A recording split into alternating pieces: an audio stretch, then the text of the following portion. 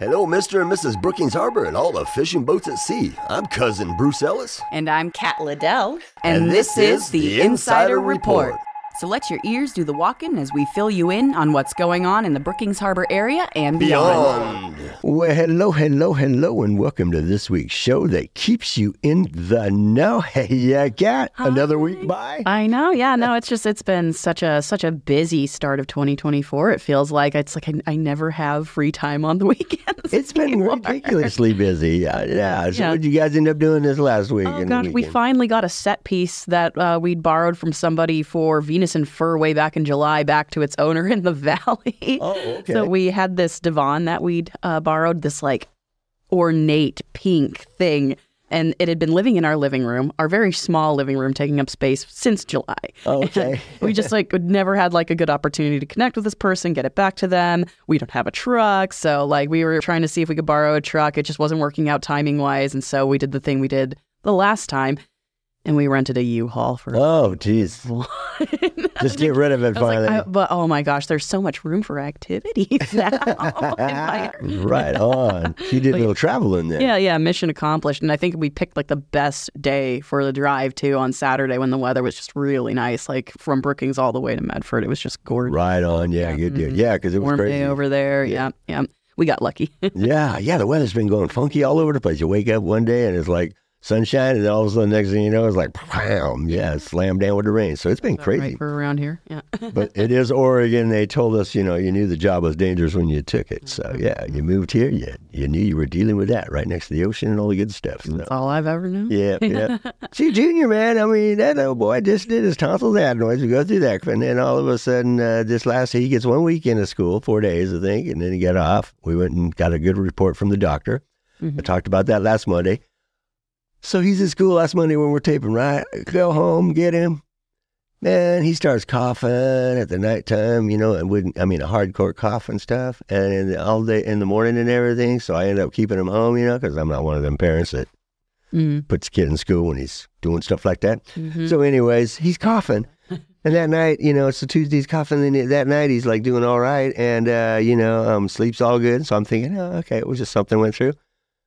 Man, he woke up next morning coughing, and he did coughing all nonstop Wednesday, man. I mean, where he was looking at me going, Baba, I'm going insane with all this coughing. And I was like, okay, boom. So the next morning, Thursday morning, he went through that night. And I just took him to the emergency room.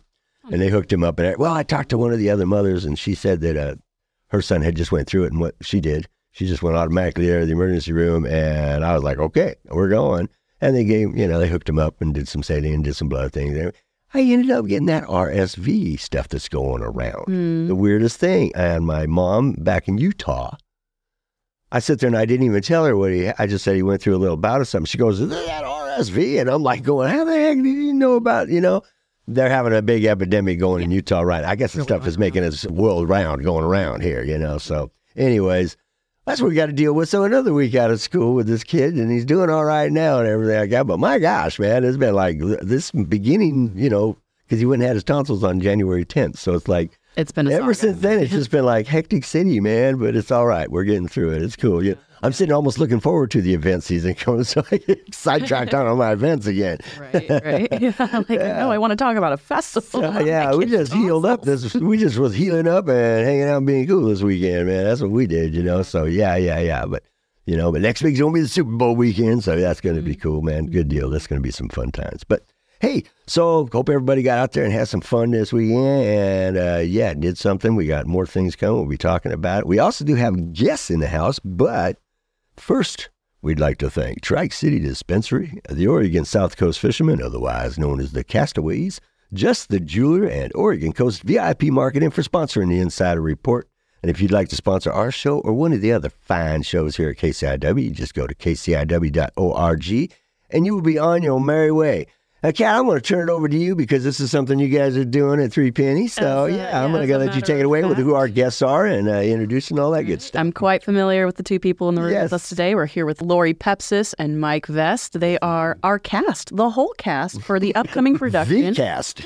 Opening this weekend of Love Letters, presented by Threepenny Theater Co. Lori, how are you doing today? I am good this morning. Happy to be here. All right, Mike, how are you? I'm doing well. Thank you. Good to see you again. Good to see you again, Bruce, Yes, too. sir. Always a pleasure. Or should I say R? My pirate friend Bruce. Oh, yeah. Oh, me and Mike, just like your son, we did a lot of plays together, too. So there we go. Yep, pirate stuff. Yep, and yep. had fun with Bruce here for, decades, Yes, it seems indeed. like. Yeah.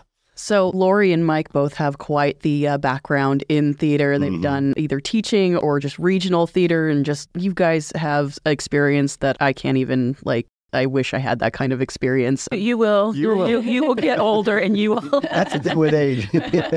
In this play's a little unique. Why don't you tell me, Lori, a little bit what Love Letters is about? Love Letters is a fascinating piece of theater that I was not familiar with until it came Threepenny Theater Company way. It is a read piece, which is unusual for a theater piece.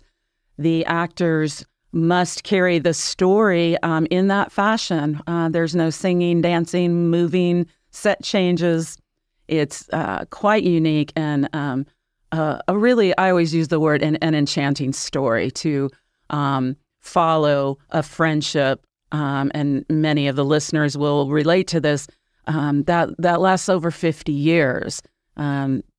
These characters meet, we find out through the script when they are in second grade, and the script picks up when they're about 10 years old.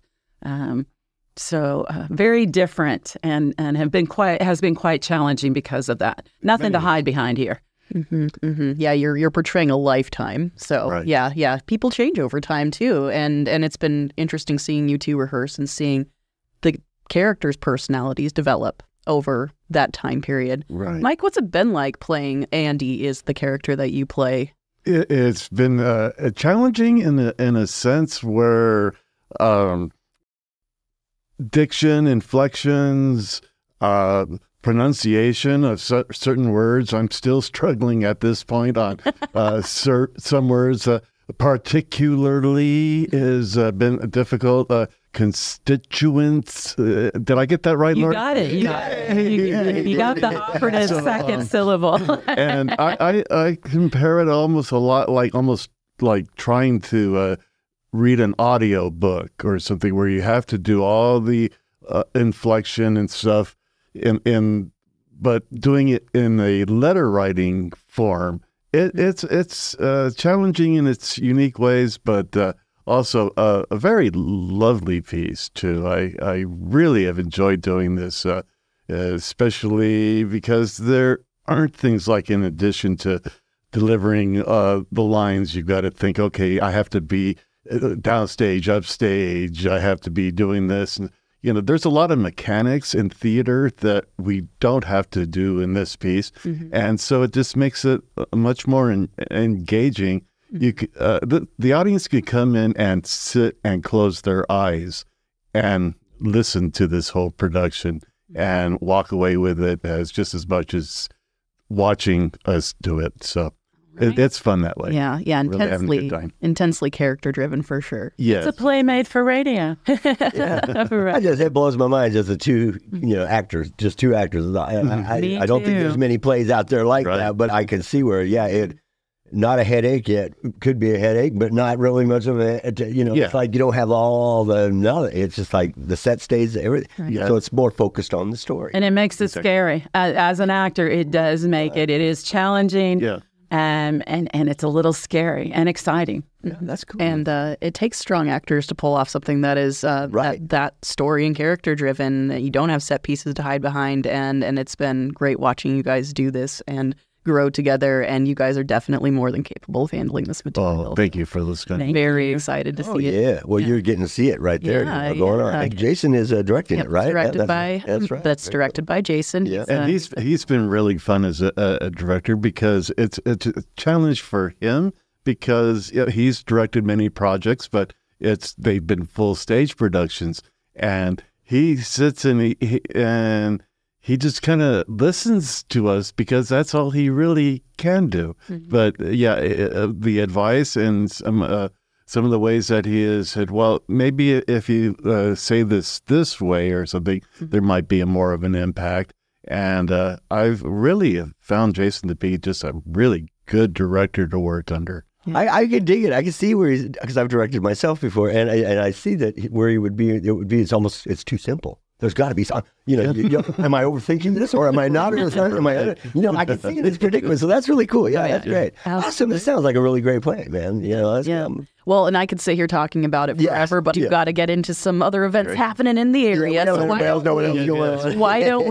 don't one of you tell us where we can find tickets for that? When's it happening? What's the details there? I'll let Lori do all those where, what's, and whens and stuff because you're going to hear me get it wrong.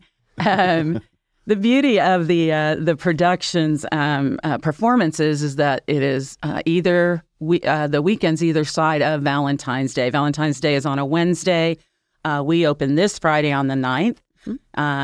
Friday, Saturday, Sunday matinee. And then the weekend after Valentine's Day, which those dates will escape me right now, also Friday, Saturday, and a Sunday matinee. And you don't have to bring, you don't. Just bring your friend, bring your mom. This is one of those that the script itself is just absolutely accessible to everyone.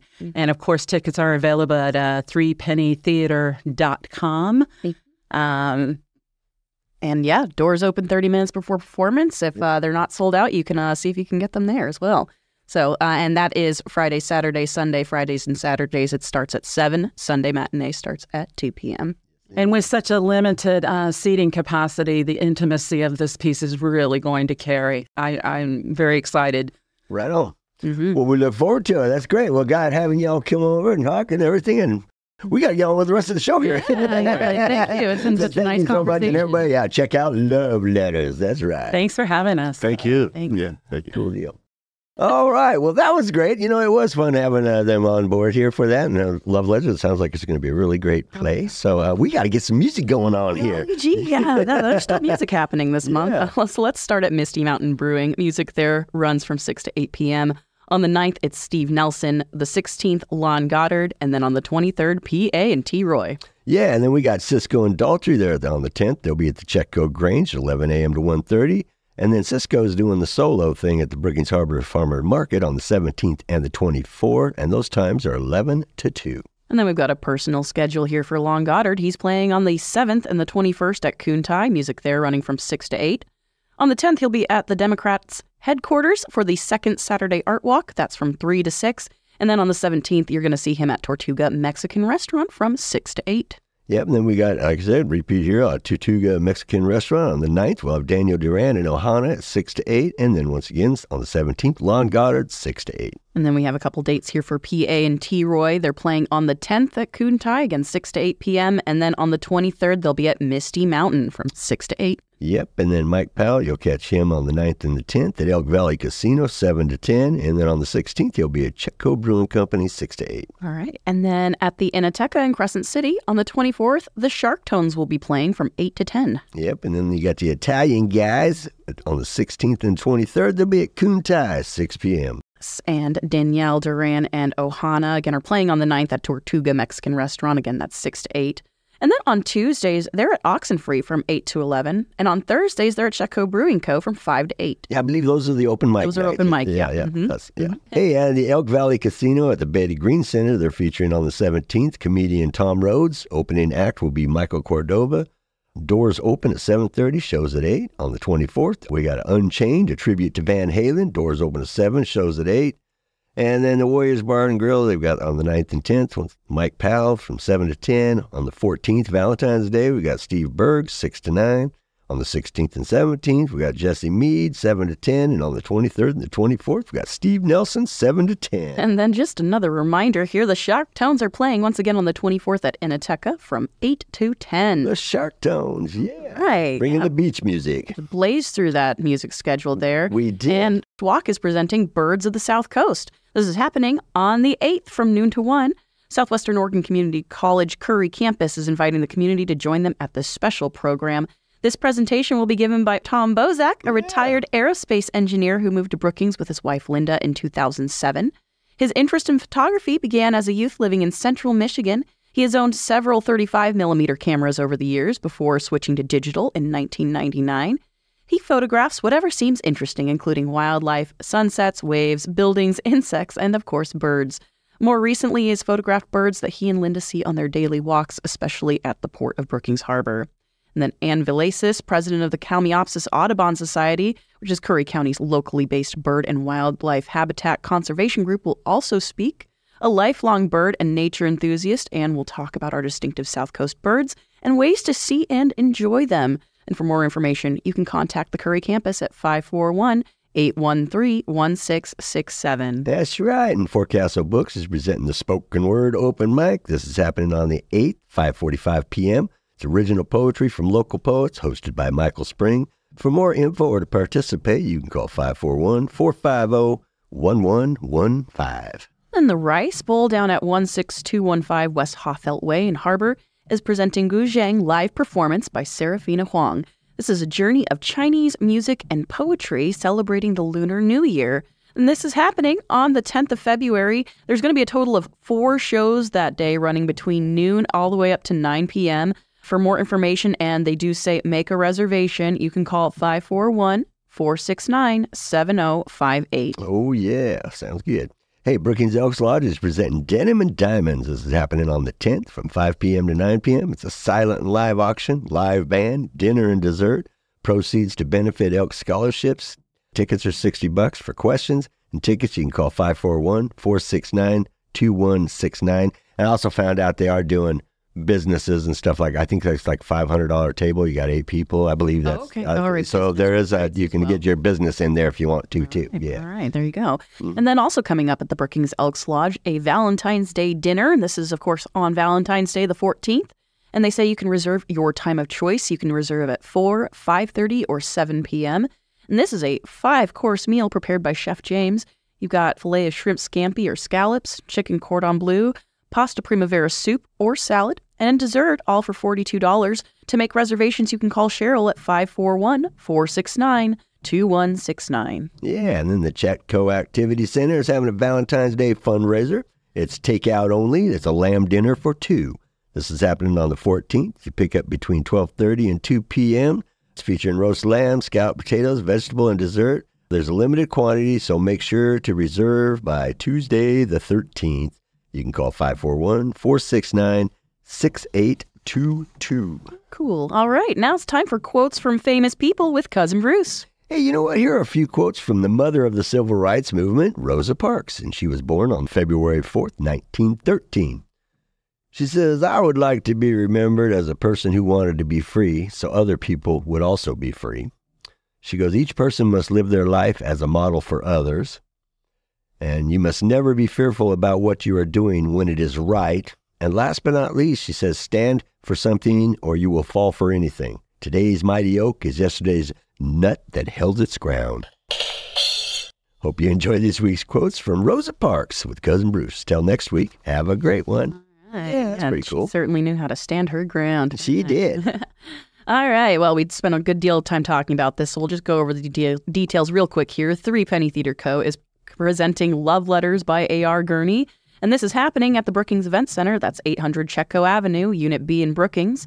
The show run for this romantic comedy is February 9th through 18th. Friday and Saturday shows at 7 p.m., Sunday matinees at 2 p.m., doors open 30 minutes before showtime. Starring veteran actors Lori Pepsis and Mike Vest, directed by Threepenny founder Jason Liddell. Tickets are $15. There are discounts for seniors, students, and veterans as well. Are you looking for a Valentine's Day weekend to remember? They're also offering date night packages for couples featuring shareable sweet and sparkling treats. And you can learn more about the show and buy tickets in advance at threepennytheater.com. For more information, call 541-251-0640 or send a message to contact@threepennytheater.com. This indeed sounds like a good one. Yeah. Hey, the Del Norte Association for Cultural Awareness is presenting Twin Flames. This is going to be at the Betty Green Center at the Elk Valley Casino on the 16th, 6 p.m. Tanaka invites you to ready to ignite sparks and witness the magic and love of the Twin Flames as a musical combination of indigenous and Western melodies. For the 4th concert of their 23-24 performance series. Delighted to host award-winning duo Twin Flames who create sonic soundscapes with spirits, flutes, traditional drums, and Western instruments. The result is a warm, perfect blend of sounds They offer a memorable show with their blend of music, comedy, and thought-provoking stories. Tickets are now available online at danaka.eventbrite.com and at Del Norte Office Supply in Crescent City. And if they have any tickets left over, they will be available at the door. Box office opens 5:45. The show's at 6. All right. And then we have some events here from the Curry Public Library up in Gold Beach. Their first event is Connect Your Phone to Wi-Fi on the 8th. That's from noon to 1. Participants are encouraged to bring a device if they've got one, like your smartphone, tablet, or laptop. You'll get hands-on support from library staff. And if you attend 3 or more of this series of Stay Connected programs, you can claim a prize. Mm-hmm. And then second up, they have Create Your Jewelry on the 10th of February from 10 a.m. to 12:30 p.m. Discover the art of laser engraving to create unique acrylic jewelry pieces, including custom earrings, necklaces, and brooches. And they ask that you RSVP for that at currypubliclibrary.org. And this is an event that is mostly geared toward adults. And then the Friends of the Curry Public Library are having their Book and Bake Sale on the 16th. Friday, February 16th from 4 to 6. It's Friends members only. You can also join at the sale for $10 a year. And then on Saturday, the 17th, the hours are 9 a.m. to 4 p.m. On Sunday, the 18th, noon to 4 p.m. And then on Monday, the 19th, it's 10 a.m. to noon for their $2 bag sale. Then coming up on the 24th, they're having a Design Your Dragon event from 10 a.m. to noon. You could explore the process of designing and printing an articulated 3D dragon. And then there will be follow-up sessions to create your own dragon if they're available. Again, you can RSVP for that at currypubliclibrary.org. And then rounding out the month here on the 27th from noon to 1 p.m., they have Set Your Phone for Easy Use. You can learn how to use accessibility features to make using your phone easier. This program will cover how to control your phone with your voice, have your phone read the screen to you, adjust text size and appearance, screen magnification, and much more. Yes, indeed. And hey, the 17th Annual Winter Art and Chocolate Festival is coming to the Brookings Harbor High School cafeteria once again on the 17th and the 18th, 10 a.m. to 5 p.m. 17 years in running, the Winter Art and Chocolate Festival brings together local and regional artists, chocolate makers, and the great citizens of Southern Oregon for one of the area's most tempting festivals. And all kinds of stuff in there. And then the Lucky 7 Casino is presenting Dylan Schneider on the 18th at 8 p.m. And Dylan is a country music star. He's toured with artists such as Morgan Wallen, Dan and Shay, Florida Georgia Line, Kane Brown, and many more. A country singer and songwriter who merges a modern pop sensibility with a down-home feel. The doors for this show open at 7 p.m. Show begins at 8. Tickets are available at eventbrite.com or at the door. And because this is a casino event, you have to be 21 years or older to attend. Yeah, sounds like a regular phenom there or whatever they call that. Yeah. Hey, Tortuga Mexican Restaurant, located 28788 Hunter Creek Loop in Gold Beach, is presenting The Ghost of Brian Craig. This is happening on the 23rd, 6 p.m. to 8 p.m. Immerse yourself in the magic of music at their upcoming enchanting event, showcasing the talent of solo acoustic rock artist Ghost of Brian Craig. Brian graces the stage armed only with his acoustic guitar and harmonica, offering a distinctive musical journey. They recommend reservations. You can call 541-701-9502. Yeah. And then the Elk Valley Casino is presenting Unchained, a Van Halen tribute at the Betty Green Center on the 24th at 8 p.m. The concert will feature some of Van Halen's greatest hits, including Running with the Devil, Ain't Talking About Love, Dance the Night Away, Panama, Jump, Hot for Teacher, The Cradle Will Rock, Eruption, and many more. And tickets are available at etix.com and at the casino. Doors open 7 p.m. with the show starting at 8, and it's a casino. Got to be 21 or older to attend. That's right. Hey, and the Brookings Harbor Garden Club is presenting the first annual Scion Day and Grafting Demonstration presented by John Savage at the Chetco Community Library. This is happening on the 26th, 11 a.m. to 12:30 p.m. Open to the public from beginner to experienced. All are welcome. Don't have scions? Well, come see what they are starting anyways. Come learn about grafting, and you can participate by bringing the scions of healthy fruit trees such as apple, pear, or cherry, any fruit tree. Bring gallon Ziploc bags, tape, and a permanent marker. And you can contact John if you need to know how to harvest your scions to bring to the class. He will instruct you via email. So go johnsav@charter.net. And he says, sharpen up your grafting knife and create your own Franken tree. Oh, cute. All right, now it's time for a bit of weird history with Bushwhacker Bruce. Right. G'day, Cat. G'day, mates. Bushwhacker Bruce here, and welcome to this week's bit of weird history for your knowledge pleasure. Did you know A British army officer during World War II was known for going into battle with a longbow, a broadsword, and his bagpipes? It's true. And here's the story of Mad Jack Churchill. He participated in a number of raids throughout the war, including one in Norway where he jumped off the landing craft playing March of the Cameron Men on his bagpipes before throwing a grenade and charging into battle. In 1944, he was captured in Yugoslavia after the rest of his command was injured or killed by mortar fire. And as the last man standing, Churchill played Will Ye No Come Back Again on his bagpipes before being knocked unconscious by a grenade. He was taken to Sachsenhausen concentration camp, but escaped along with a Royal Air Force officer shortly after. Both of them were recaptured and remained at the camp until the next year, when German soldiers overthrew the SS and released the prisoners at the camp. Well, after the war, Churchill retired and appeared as an extra in the 1952 movie Ivanhoe. Hope you enjoyed this week's Bit of Weird History with yours truly, Bushwhacker Bruce. Till next time, keep it real, but always keep it weird.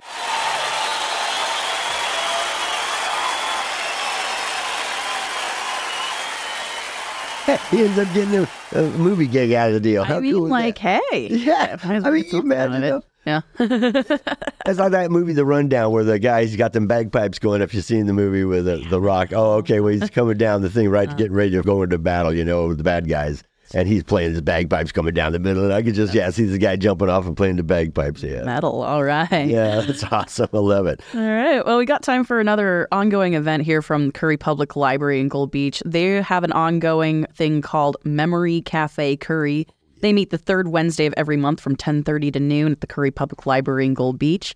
And to register for the program, they ask that you email memorycafe@cplib.net or call 541-247-7246. A memory cafe is an informal social gathering for older adults living with memory loss and their care partners. Care partners may include, but are not limited to, spouses, siblings, children, or friends whose social lives are often just as affected as their loved ones. Memory cafes are designed to be a casual, stress-free gathering to allow care partners the opportunity to relax and socialize with others in a similar situation. Memory Cafe Curry will be staffed by qualified social service providers, library staff, and volunteers. That's right. It's so funny how we both kind of speeded it up a little bit because we had too much fun with our guests. I mean, it doesn't happen too often, but we had some fun with our guests. That's where it took a while. I mean, it was interesting. You know, I mean, we could have talked the whole show over like that, but we managed to get all the dates in and everything that we could possibly get in. Yeah. So that's it. So, hey, it's time to close out this week's show. Before we go, I'd like to give a shout out to our fearless producer, Brother Tom, for all his great work making us look and sound good on the radio. I want to thank you all for tuning in to this week's Insider Report. And please make sure to tune in on a daily basis to KCIW 100.7 FM and listen to all the fine shows they have to offer. You can also catch all the fantastic show podcasts, including the Insider Report, at kciw.org.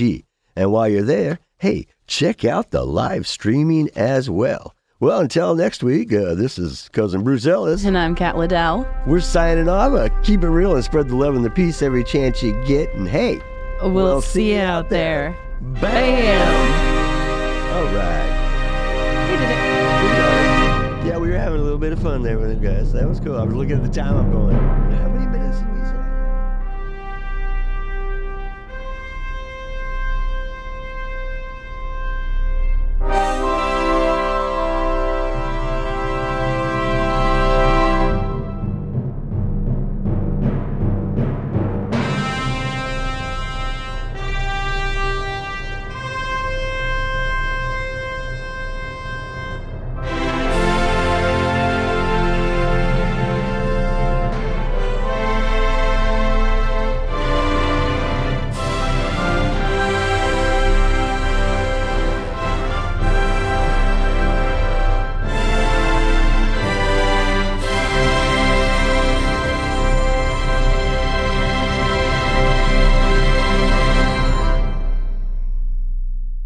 For music credits for the preceding show, go to kciw.org/credits.